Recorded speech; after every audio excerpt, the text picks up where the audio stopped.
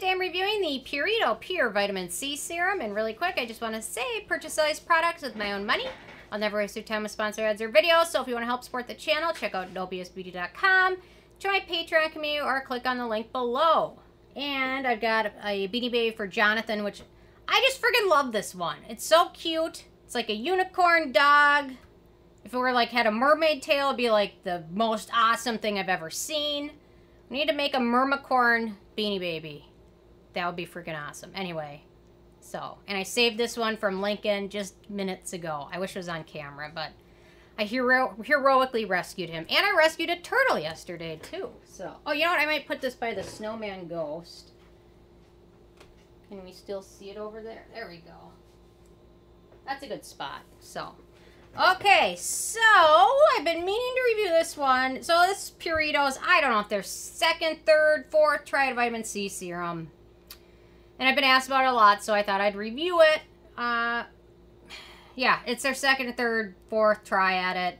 They are trying to make a good vitamin C serum. I get it, but I'll let you know all my thoughts on it. So, okay, so they call this a whitening serum infused with a vitamin C solution, hyaluronic acid, and other naturally derived ingredients, helping improve the appearance of wrinkles and fine lines effectively, helps brighten dull complexion, helps improve wrinkles and complexion while reducing the appearance of dark circles and acne scars. And some of that is true, some of it might be a bit exaggerated, although if you're newer to vitamin C serum, sometimes starting with something a little bit less strong is a good way to go. This one's a little less strong, so keep that in mind. But, okay, so my first criteria is packaging. I really like the packaging that they use. And actually, when you get it, the pump is not in. It comes sealed, and then you put the pump in when you first use it, which you'd think would prevent oxidization and things like that. But I don't necessarily know how much it does, actually. So, okay, in terms of denatured types of alcohol, there's none of those. There's no fragrance. There's no real noticeable scent very much, good or bad. A lot of vitamin C serums that are stronger tend to have a hot dog scent or a metallic scent to them. This one really doesn't have any noticeable scent to it, as far as I could tell. The manufacturing location for this one is Korea, and let me do a quick pH test for everybody, so we can see, because typically vitamin C is pretty pH dependent. Let's see. Oh, I'm making a mess. That's okay. So the pH for this one looks to be probably just below 4, which is where you'd probably want it to be for a vitamin C serum to be effective. For vitamin C to be really absorbed, the pH needs to be below 4, but the lower the pH gets, the more chance of irritation there is. But if it's above 4, a lot of it can't really be absorbed into the skin and become effective. So you can use this one morning or evening. I personally recommend applying vitamin C serums in the daytime because they help your sunscreens work better. They help your skin fight off free radical and pollution damage. And it really has a nice texture to it. So you can use this after cleansing. Apply, they say 1 to 2 pumps over the entire face. Then lightly pat for better absorption. I found I like the texture of it. It's got kind of a nice gel texture. Absorbs pretty quickly into the skin. Some vitamin C serums can feel like greasy or oily. This one does not at all. Really easy to use, a pleasure to use, and works well under sunscreens, moisturizers, no pilling issues or layering issues. It is slightly on the hydrating side, but not overly so. So there we go. Okay, so let's talk about the antioxidants and beneficial ingredients in this one. So we start out with bamboo water, which bamboo has skin conditioning and hydrating properties. Then we got 5% ascorbic acid, which is pure vitamin C. I find this one is already starting to yellow pretty quickly, even just after like the first 2 weeks after having opened it. It's starting to oxidize pretty quickly, not nearly as fast as their last version did.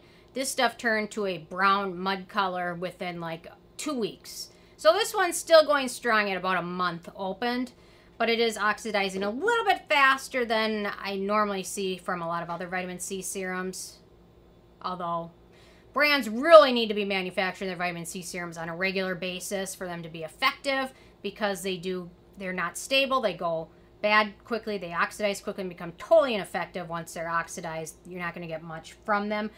I feel like in this formula, if they would have added maybe ferulic acid or vitamin E or just something else in there to help the vitamin C stay stable, it would have been a little bit of a better formulation. Although it's still, 5% is still, it's a decent amount. Although a lot of research on vitamin C, you're typically, if you're not a newbie to vitamin C, you want a formulation with 10%, 15%, and if your skin's not sensitive at all, even like 20% might be the max. So vitamin C is on the lower end of it, but you can still get some benefits from it, especially if you're a newbie. Although if you're a newbie to vitamin C, the isotretinoin niacin toning ampoule is a really nice one too. So, okay, so we've got niacinamide in here, which is an antioxidant, skin brightening, and anti-acne ingredient. We've got sodium hyaluronate in here, which is a humectant. We've got jojoba esters, which is an emollient. We've got this hydroxyacetophenone, which is, it's an antioxidant preservative combo ingredient, which has a slightly controversial reputation, but I'll let you make up your own mind on that. And we've got glutathione, which is a plant-based antioxidant, and then adenosine, which is a cell-communicating ingredient. So, an okay ingredient list, but if they would have added ferulic acid, maybe vitamin E, something in there to make this a little bit more stable, I think this would have been an overall much better formulation. The formulation is kind of similar to their other vitamin C serums. I'm not sure why they won't do that. I don't know. Sometimes there's a law, especially if it's made in Korea. I know Korea has some strict laws regarding retinols and exfoliants, so maybe there's something there that I'm not aware of, but overall I think a couple small changes could have made this their winning formula, but at this point, I do not think this is their winning formula at this point. So maybe we'll see a 4th or a 5th vitamin C serum from them. I'm not sure. So, okay, in terms of animal testing, Purito is cruelty-free. Performance, obviously, I think you can tell from the tone, I wasn't super impressed with this one. It works well in my routine. It layers well. It feels nice on the skin. I didn't have any issues with that.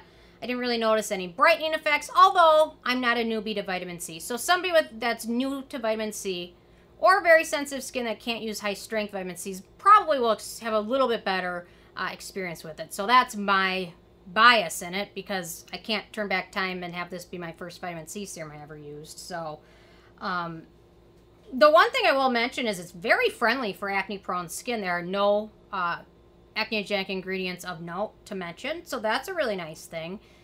So it could be good for sensitive skin, acne-prone skin, newer skin to vitamin C.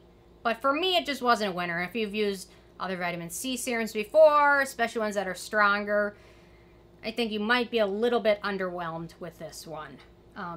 In terms of the price, so this is the full size, which is 2 ounces, so it's about double the size of most vitamin C serums. They're usually about 1 ounce. 60 milliliters, it retails for around $34, but it's almost always on sale somewhere.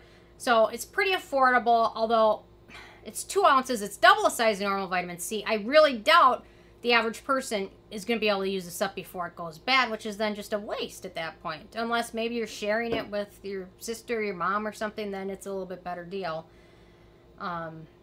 In terms of the it factor, I noticed the same issues with their other vitamin C serums that this one has. It's oxidizing quicker than a lot of other vitamin C products. Not my favorite, although for some people it might be a total winner. I mean, sometimes you just don't know until you try it.